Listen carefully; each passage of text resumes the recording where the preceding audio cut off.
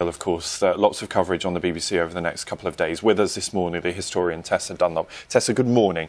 Let's delve straight inside the newspapers today because, as you'd expect, it really does dominate a lot of the coverage, of course, all the commemorations. And you've picked out this story. This is related to Michael Morpurgo, who wrote Warhorse, of course. Indeed, and he's actually written a follow-up to Warhorse. Warhorse was the most brilliant book. He's very clever, Michael Morpurgo, of course, traditionally a children's author, but the way in which he weaves war into his stories without lionising military events, but really getting to the emotion of them, the heart of them. And Warhorse was brilliant, award-winning on so many fronts from the perspective of the horse, Joey.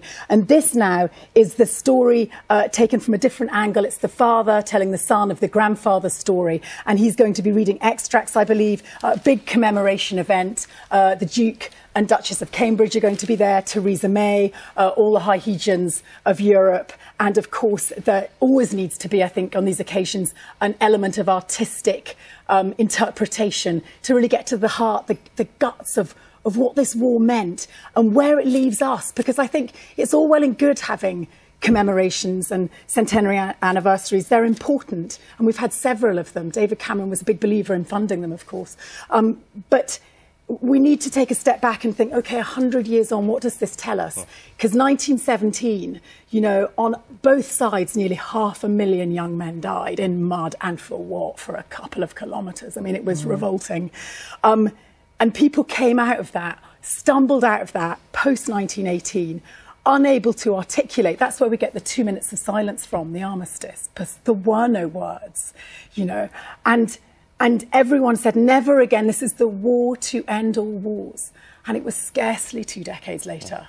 And we have World War II. And what we had in the interim, of course, in that interwar period, and you know, the dark decade of the 1930s was the rise of nationalism, the rise of populism, fascism. We have to be so careful. Peace is so fragile, and I think that should be the takeaway message. That life is so valuable. A conflict over Europe in a completely different context then, also in many of the papers this morning. This from inside The Observer, talking about the divisions over the future of Brexit.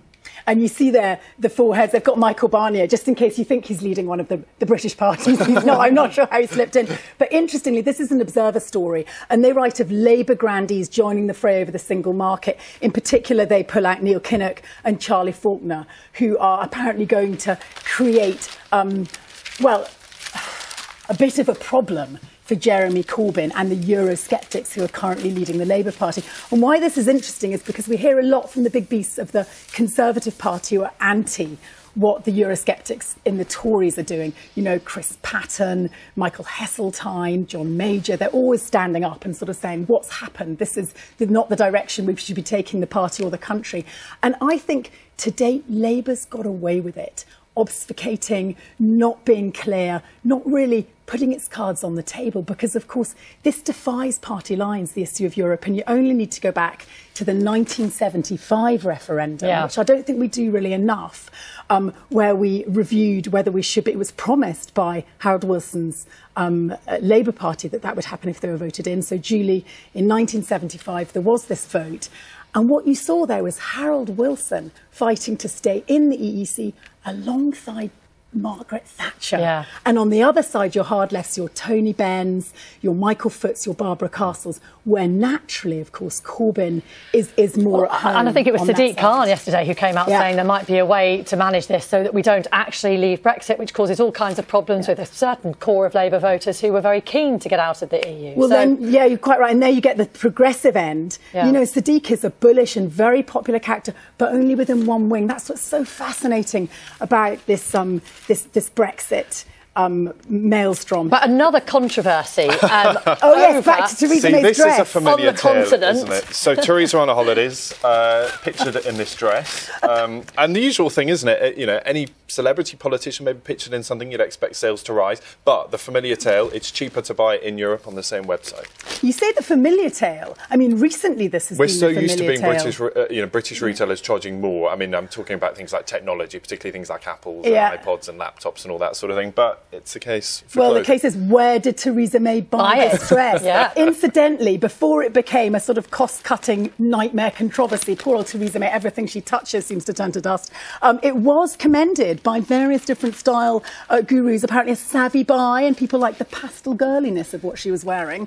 However, aside from her and her pale pins on the Italian seafront, or was it in the mountains, what the big question is Lord Wolfson, who's the chief executive of Next and was a key Leave campaigner, so once again we tie back to Brexit, is actually selling his dress for more in Britain than you can get it on the continent.